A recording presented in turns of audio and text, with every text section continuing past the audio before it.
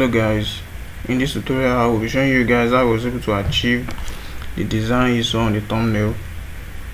So let's get right into it. At first I created an adjustment layer right there. I picked a solid color, then I gave it a black color 00000, just like so, and I hit the OK button. Created a new layer to achieve this. Let me turn off this for a while now. You create a new layer, this new layer icon right here, then you pick your brush tool right there. Let me turn on this layer so I can sample the color. With your Alt key selected, you click on the color to select the color. Let me reduce the brush size a little bit. So let's turn on this. So the color code is 5D 7D B5. So you come to right about the center of the canvas and strike once, just once, and you switch back to your move tool. Then with Ctrl T you transform it and scale it up a little, just like so. So that was how I was able to achieve that. Let's just delete this because we already have that. Turn this on here. Then I gave it a curve adjustment layer with the same adjustment icon. You click on it and select the curve. Let me double click to show you guys the settings. So I drag down the curve adjustment layer just like so, and then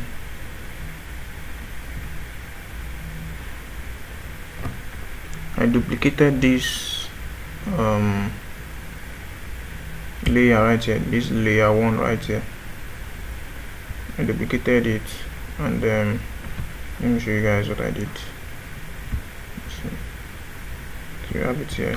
Ctrl J to duplicate. Just select this one, Ctrl J to duplicate, and drag it above the curve adjustment layer, and Ctrl T to scale it down. Hold down your shift key and you scale it down just like that. Yeah, just like that. And that was how I was able to achieve that. So let's delete this and continue. So let's turn this on. Yeah, and that was how I was able to achieve that. Then I created this shadow effect, which I also achieved with the use of by creating a new layer and selecting my brush to I strike once, and then okay, let me show you guys what I did. I already have a layer here. Let me select my brush tool, then I pick the black color here with okay. Make sure your foreground is a black color, yeah, just like so. So you strike once, and pick your move tool and Ctrl T, and just holding down your shift key, you scale it down just like so. Drag it up. I'm gonna show you guys. Yeah, and that was how I was able to achieve that. I just undo that, and then let's move on. Then I duplicated the effect just to make it more obvious, like so. I duplicated it 2 more times, and imported my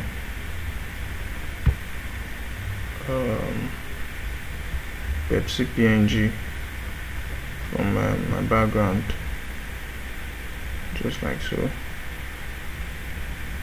Then to create this like a reflection effect. Let me turn this up real quick. Just with the Pepsi PNG selected, Ctrl J to duplicate, and you drag this beneath the other one, then you Ctrl T to enter the transform mode, right click and then flip vertical, then you drag this downward just like so, hit on the enter key, then you give it a layer max right here, the layer max, and you pick your gradient tool right here. Make sure this option this option here is checked. You pick from black to transparent right here, this very one here. Click on the OK button, then you pull down your shift key and click to drag over it just like so. Click and drag, and then I think increase your opacity to around 100%. Click and drag just like so. So that was how I was able to achieve that. Let's just undo that and move on. So after that, I created this effect right there.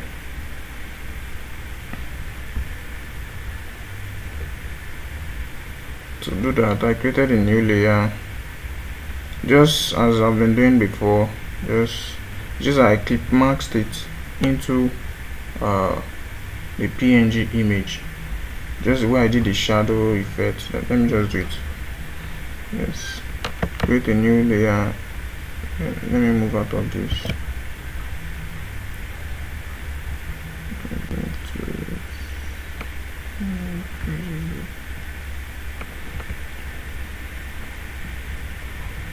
Create a new layer.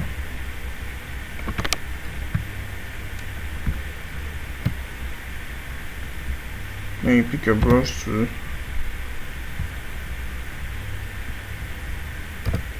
you make sure you select your foreground here is set to white, and click once just like so.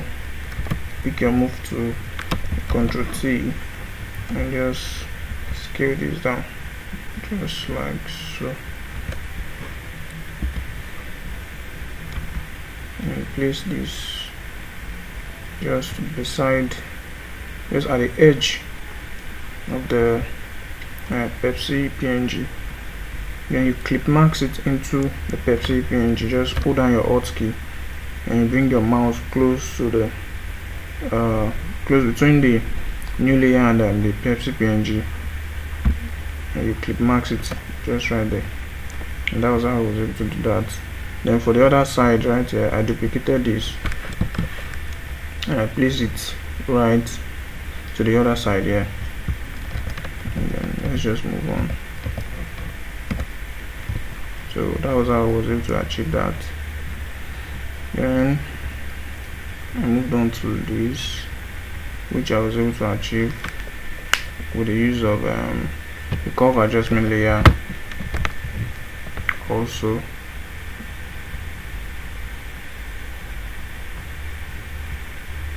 And create a curve adjustment layer. Increase this group. Come down to your adjustment layer and click on the curve. Then you drag this down just like so. But I already did that. Let me just show you guys what I have here. So you drag it down just to somewhere around there, and you click on the OK button. So you make sure this layer here is selected, then you click Ctrl I on your keyboard to reverse the max, and make sure this mask here is selected, and you select your brush tool. Just reduce the size a little bit, just for the shadow part. So you make sure your foreground here is changed to white, then you bring back the shadow just like so. And for the highlights, I also did the same thing. I came down to the adjustment layer, selected curve, but this time I make sure I just drag the curve towards the upper side, and I click on the OK button, and then make sure this is also selected. Ctrl I to reverse the marks, and select this and pick your brush tool. Also make sure the foreground is set to white, and you paint over the side you want the highlight to be, just like so. And that was how I was able to achieve that. But let's just continue because I already did that. So yeah, that was how I was able to achieve this. Then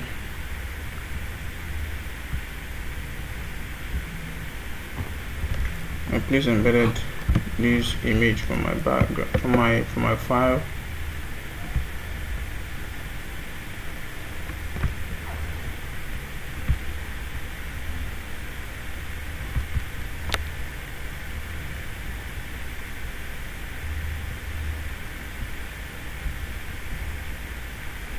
Right there.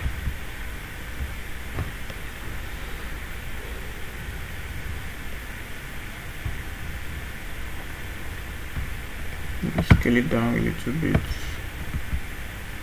just like so.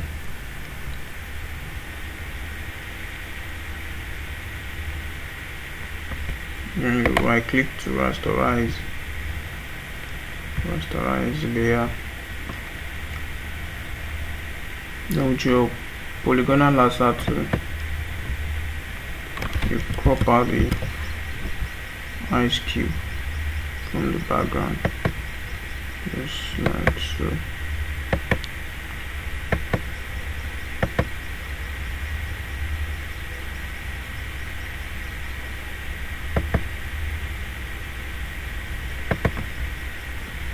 Just like so. You can click on Ctrl X to cut that out. Then you can delete this layer.